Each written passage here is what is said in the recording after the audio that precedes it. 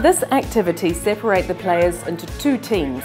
Give one team a racket and ball each, which they will use to try to hit the other team on the legs.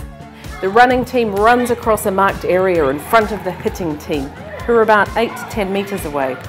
Using foam balls will not hurt in any way. On go!